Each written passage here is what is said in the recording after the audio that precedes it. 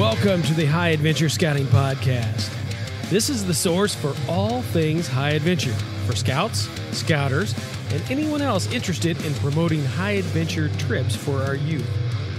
You can find all kinds of great high adventure options for your scouts at highadventurescouting.com. We are constantly updating the list of cool trips, and we want your input on your best trip. Welcome, high adventure enthusiasts. We're excited, as always, to highlight a high adventure base on this edition of the High Adventure Scouting Podcast. Now, today, we're joined by Gregg Zdan. He's the High Adventure Director for the Michigan Crossroads Council. They run the Canoe Base and the Great Lakes Sailing Adventure in Michigan. So we've got a 2-for-1 today. So, Gregg, thanks for joining us today on the High Adventure Scouting Podcast. Thanks for having me, Rob. Happy to be here. All right. Well, I'm anxious to hear about both of these programs. As I mentioned before we started recording, I'm kind of a high adventure geek, and I like to hear about this stuff. So, I've got some questions. I'll make sure we keep on track so we can let everybody know what's going on with your programs. But let's just jump in, and I'm going to let you kind of take the mic and tell us about both programs, and we'll just kind of take it from there. Sound good? Sounds good. Well, let's start with the Canoe Base because that's the older of the programs. And if you're unfamiliar with Canoe Base, we are about a 1,500-acre base in northern Michigan, and we are located right in the middle of the Rifle River. The river actually kind of cuts our property in two. So years and years and years ago, we've always been using the river, and people started building overnight programs, and our 50-miler is still our most popular river trip today. That program evolved in the early 2000s to a full-scale high adventure program. So at the time, we immediately expanded over to the Au Sable River, not far away from us, and now we're running programs up in Michigan's Upper Peninsula at Pictured Rocks, as well as Grand Island and some other attractions up there. So from a canoeing and a paddling standpoint, we have trips running all the way up to 100 miles, and we have day trips starting at about 5 miles and everything in between. We've got 1, 2, 3, 4-day options, 25 milers, 50 milers, 75 milers, just about everything in between there. And we've got groups from all over the country that have actually come up just to paddle with us and see a little bit of what we've got in northern Michigan. A few years after that, there used to be a program in Michigan that ran by the name of Prevailing Winds, and that was a live-aboard sailing program in the former Tall Pines Council. Unfortunately, that program closed down in the mid-2000s, and some benefactors worked in 2014 to get it back off the ground. They went out and bought a 52-foot Alden Keach sailboat and donated it through some benefactors to the Michigan Crossroads Council, and that became the modern-day Great Lakes Sailing Adventure. Retriever is a one-of-a-kind vessel.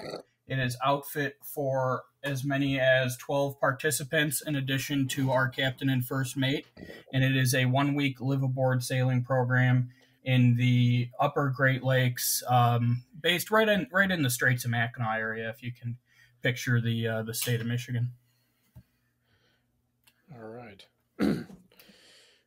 Well, that's I don't think I want to go there in the fall, but maybe in the summer.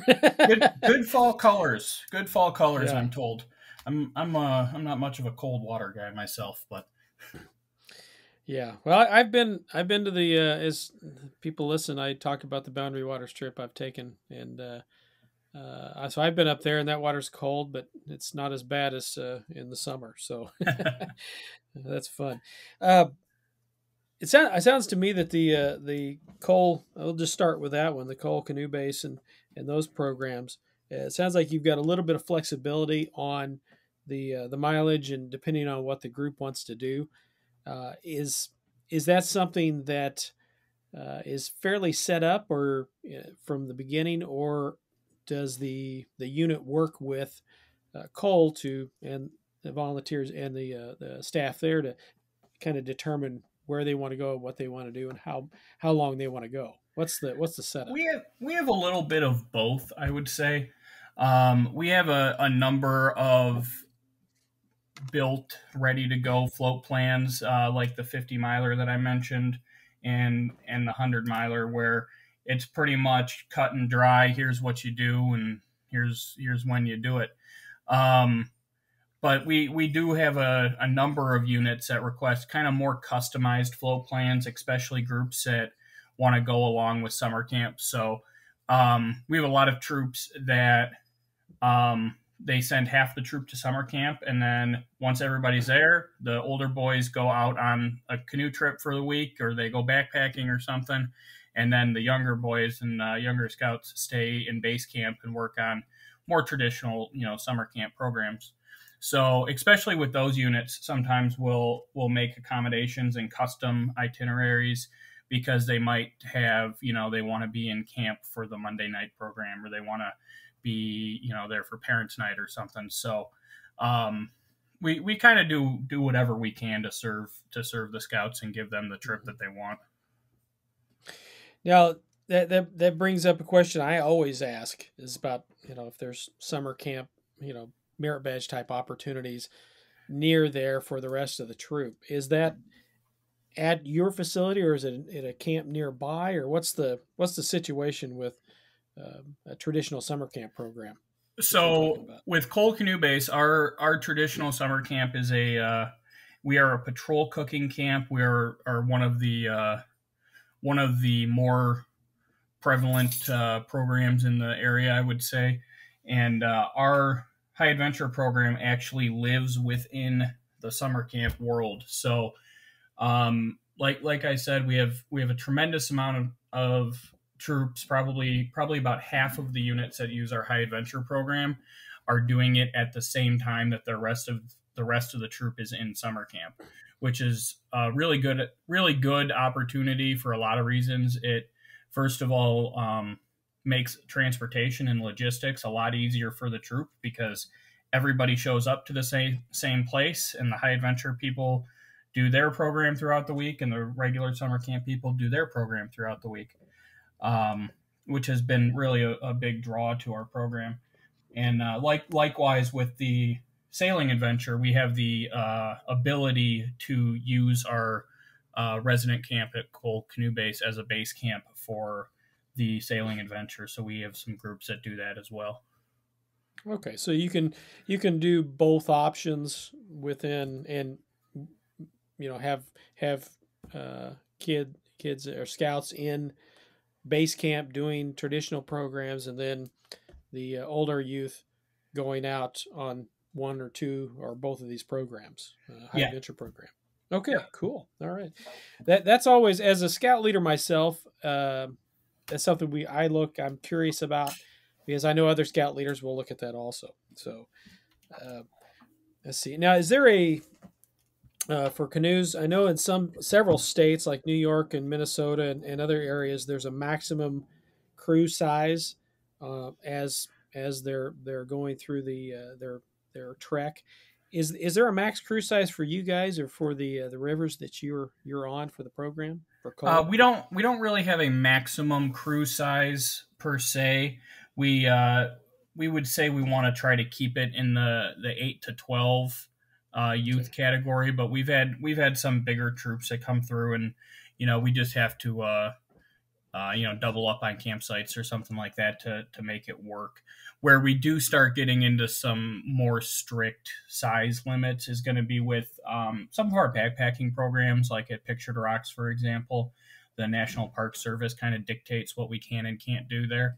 But as far as the canoeing and the river trips are concerned, we don't really have a hard capacity. Is there a staff member that goes along on these trips, or is this like a lot of places you're able to kind of do it on your own as a unit? Generally, most of our trips are what we would call unit led. We have staff available to help and do logistics and things, but we're not necessarily sending a staff member on the trip. With some of our bigger trips, it's an option, and then We do have some provisional trips where we'll send staff along. But the idea of the program is most of our trips are unit led, and we're there more to be the resource and the facilitators, if you will. Awesome. Awesome. Every program's a little different, so I like to ask. And you did mention provisional. That's always a question I'm curious about, whether you have that option or if that's a common thing for a group of a couple scouts or a couple leaders that want to combine with another group. Yeah, Is that easy or is that odd? No, odd to see. So there's two different parts there. Let's first talk about the troops where we can combine two troops to make a full crew if they don't have leadership or something. We don't have a specific program or avenue set up to do that. However, we do it all the time. But generally, what we'll do in that case is if we know of, I've got a little scratch pad on my desk of troops that are looking for another troop to make it work. And I more or less get those troops in contact with each other and they set it up amongst themselves. We've just found it's easier that way. We do have a number of provisional programs that we're working with right now as well, and we're trying to expand our provisional opportunities. Our big provisional trip right now is the Great Lakes Kayak Adventure, which if you look through the archives of Boys Life magazine, we were actually on the cover with that trip a few years ago. That is a Awesome. kayaking tour of northern Michigan and the Great Lakes. So we do Pictured Rocks and Grand Island. If you're familiar with the lower Tequamanon Falls, we'll paddle up into and around that area, as well as the Straits of Mackinac and some other cool sites in the UP area. In addition to that, we have a provisional ATV trail riding program that we're running it right now. It's kind of in the newer phase, so it's always evolving a little bit. And then we do a provisional 50 miler, and we're working to expand a lot of our provisionals as we go forward because we're seeing a lot more of a demand for that kind of programming. Awesome. See, I initially was talking about canoes, and we've gotten into backpacking, kayaking, ATV. I love it. I love more options. That's really cool to see those kind of things. So, do you provide tents and cook kits and those kind of things, or is that something that the crew would need to bring with them on the trip? Typically, the crew is going to be responsible for their own gear. Okay. In a canoeing trip, we provide the canoes and the paddles and life jackets and stuff. But if it's general camping equipment that we would have a reasonable expectation of somebody in the unit having, we ask them to bring that themselves because they're, first of all, probably much more familiar and comfortable with their own equipment than they would be with our stuff. But beyond that, it is a cost-saving measure to try to help keep these trips affordable. We do have some stuff available as on a loan basis if it's needed. I had a troop last summer who got out.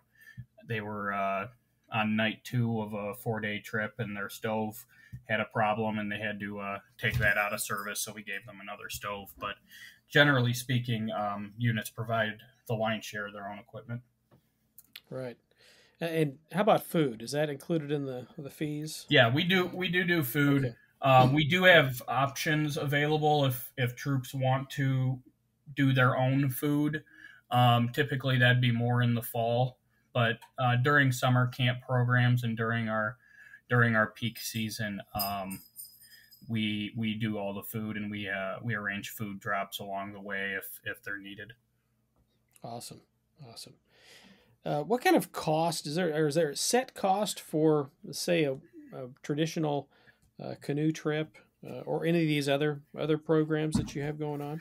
Yeah, so I mean, obviously it varies by trip, but right. I would say our most affordable option would be Rifle River programming, and any activity on the Rifle River is going to be the same price as our resident camps would be. So that's in 2021, it was $160 per adult and $350 per youth. As we get into some of the bigger trips, the price goes up a little bit. Our most expensive trip at this time is the ATV trip. That's about $550 a person. But most of our trips fall right into that 400-ish category. I'll tell you, with those prices are pretty good for a high adventure program. And believe me, I've been to all 4 BSA high adventure bases and a couple other council bases, and I can tell you that the council bases are much less expensive, and they have some very good programs that are great experiences. So yeah, and so many of the groups that come through our high adventure program, they're heading for Philmont next summer, or they're going to Northern Tier. So it really is a good opportunity, rather than paying a Philmont price twice or 2 years in a row. You can go up to Pictured Rocks for a fraction of the price and kind of get your feet wet, or hopefully not get your feet wet, but and then the next year you can go on to the bigger, more expensive programs at National. Exactly. Which is a big draw to our program. I would say most of the groups that I'm working with for next summer are national bound in one direction or another. Right. Absolutely. Now, how early does a unit have to really get on the horn to, let's say, for next summer? How early would they need to kind of do that? So we are working, we're kind of in that phase right now, depending on the trip. For the stuff up around Pictured Rocks and the things where we have to apply for permits months and months ahead of time, we like to have all of that squared away by the first of the year or shortly thereafter. But for most of our canoe trips, we can take registrations right up. I would say up until May, but we don't want to cut it that close. But we're doing high adventure canoe trip scheduling right up into the spring. The other side of the coin would be for the sailing adventure, which I misspoke earlier. The sailing adventure is actually considerably more expensive than our Cole Canoe Base stuff, but still less than Sea Base. The sailing adventure, yeah, absolutely. And I was going to go kind of circle back on that, yeah, and kind of ask really specific questions about about that program. So if you want to jump into that, let's go ahead and do it. Yeah, we can dive into more detail on that. Yeah, let's do it. So as far as scheduling is concerned for the sailing adventure, obviously we only have one boat and we can only use it, for one group at a time.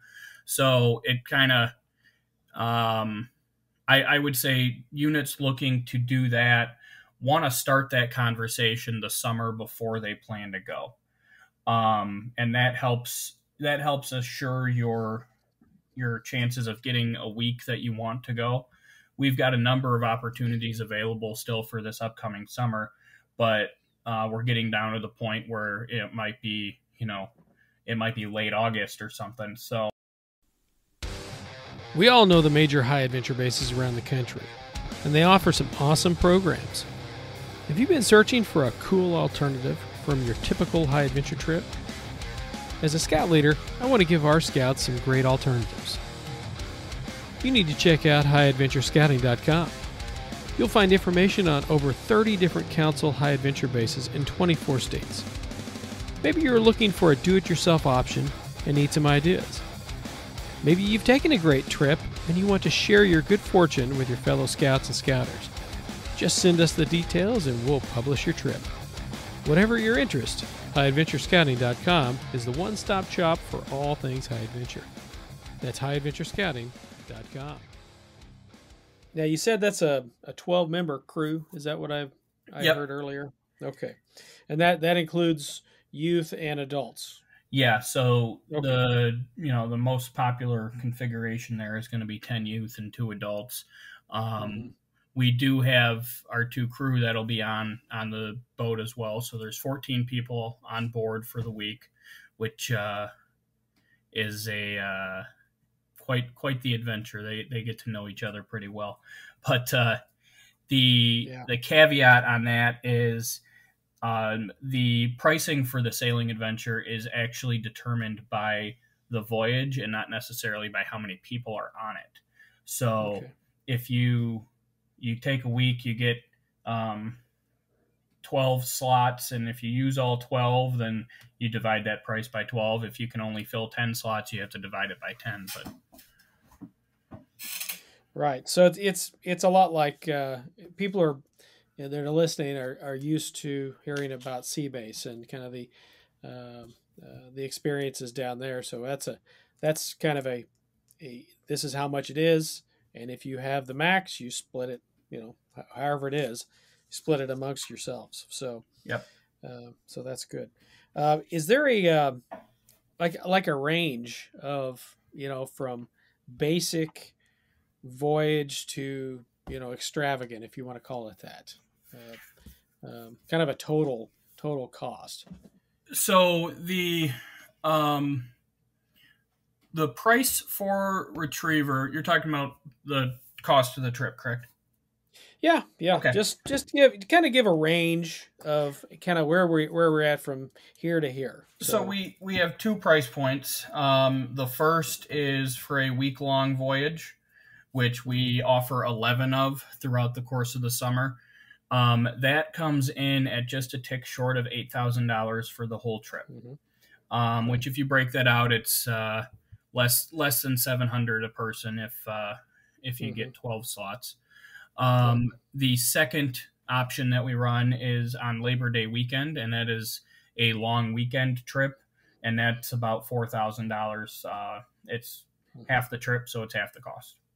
Exactly. Exactly. Well, Um, that's very, those kind of prices, and even if it's a little bit more, that's still more less expensive than what I've paid at Seabase, which I had a great experience. I wouldn't trade it for anything. It was obviously a different experience than what you're going to have in the Great Lakes. It's I'm sure it's yeah, not quite as warm, and there's some the different fish, and the Great but Lakes cold. are pretty cold. They're pretty intense. Yeah. Um, but we do in the Straits area. There's a lot of really cool stuff to see. There's some historic sites. So the our captains are pretty well acquainted with the area, which is good because occasionally you'll get some pretty gnarly waters and pretty crazy storms and things that'll go through there. Um, Fortunately, not so much in the summertime, but our captains are very good, and they tend to build the trips around what the water is doing and how the weather is projected to be that week. So every trip aboard Retriever ends up being a little bit different. One week they might go to St. Helena Island and Drummond Island. The next week they might just go to somewhere in the Lake Chanel Islands, or we had one group a few years ago made it all the way down to Beaver Island, but without having a map in front of you, these are probably just places in the water. Exactly. So Exactly. And I'm not as familiar with Michigan as maybe other listeners are. I just haven't, outside of work, I haven't done a whole lot of driving through Michigan, especially the upper part of Michigan, the pretty part. At least that's my impression. So um, now it sounds like these kind of uh, groups are pretty well set ahead of time. It doesn't sound like there's a lot of opportunity for provisional type groups unless they need one or two spots. Is that accurate, or yeah, am I not that reading that correctly? that is accurate. And we keep talking amongst ourselves about doing like a provisional week on Retriever, and we're gonna get there one day. We're just not there yet. But Right. we Yeah. do occasionally have troops that are looking for a couple more scouts to fill out their roster or something, and like we do at the Canoe Base, we do our best to put those people in contact with each other. But um, at this point, our provisional program is still probably 2 years out if we're being honest. Sure, sure. Well, you only have 11 voyages each year, basically during the summer, so that's not a lot. So I mean, you don't really have to do a lot of that at this point. So, but it's neat that that's in the future. So now I assume on this adventure that you'll sleep on the boat, or is that Yep. accurate? Okay, all right. Yep. You sleep on the boat, you cook on the boat, you pretty much live on the boat.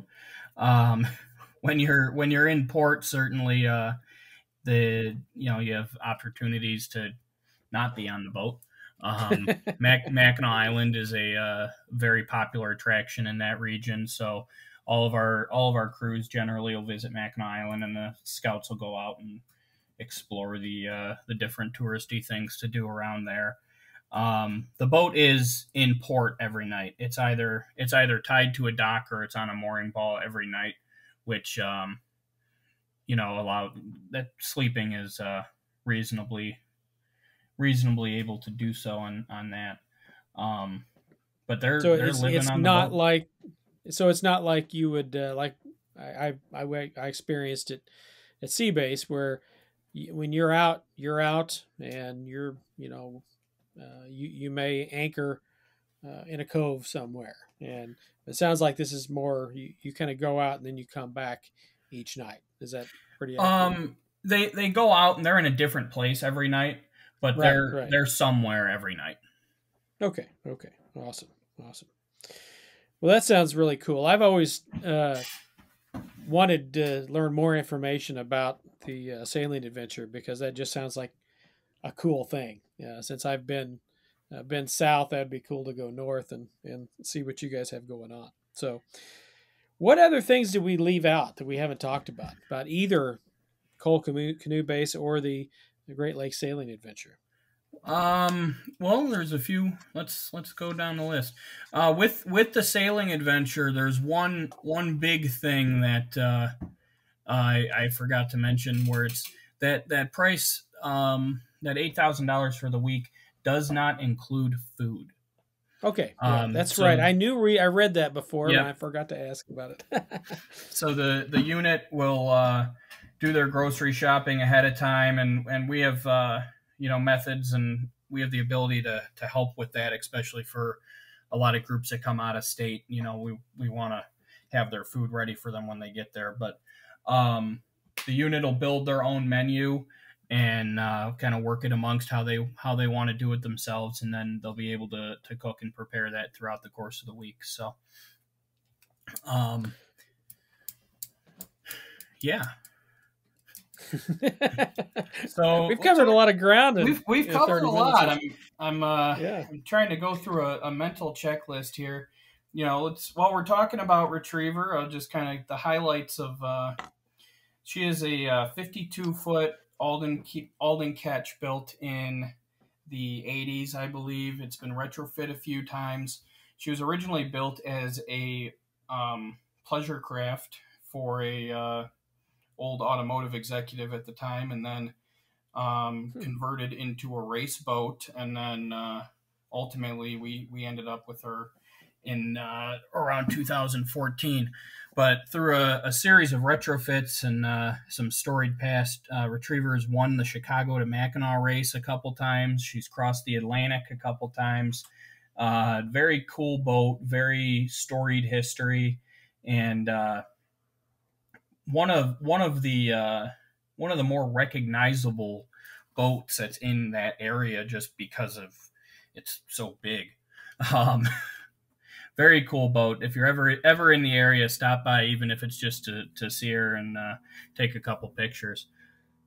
That's awesome. Well, I've seen pictures of it, I think, on the website. So that's cool. I'll go back over to the Coal High Adventure side. Just tell you about some cool things that are on the horizon.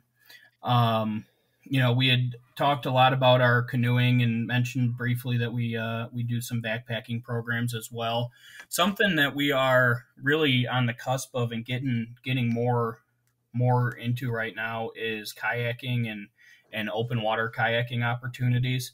So we've got a few trips right now that are they're officially on the books, but they're still new and kind of in the hashing out the details phase. But we've got the Grand Island kayaking adventure where scouts will actually kayak out to Grand Island in Munising Bay, spend the week on the island doing different activities. There's mountain biking opportunities, a lot of trails, swimming opportunities, as well as we're working with the Forest Service for some conservation opportunities.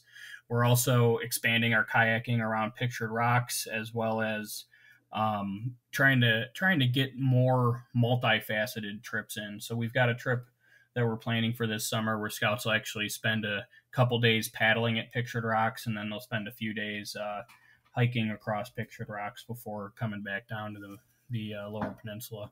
So a lot of really exciting things on the horizon, a lot of really cool programs coming down the pipe.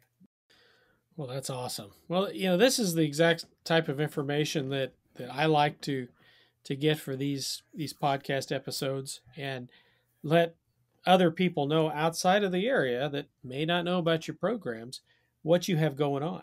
So that I think we've done that, and I appreciate you taking some time today. Great. Well, hey, thanks for having me, Rob. I appreciate you taking the time and helping us get our message out a little bit here. All right. Well, I want to thank Gregg Zdan, High Adventure Director for the Michigan Crossroads Council, for joining us today. Now, you can get more information on their programs. Canoe Base has its own website. It's canoebase.com. And the Great Lakes Sailing Adventure can be found at michiganscouting.org/high-adventure. Or just go to their website and look for the outdoor programs. It's pretty easy to find. Thanks for joining us today. And remember to tell your friends about this podcast. You can find us online at highadventurescouting.com, on Facebook or Instagram. If you have any questions or ideas for future podcasts, just email us at info@highadventurescouting.com. This podcast and website are independent and not affiliated with any youth organization. Happy high adventure! This has been a production of High Adventure Resources.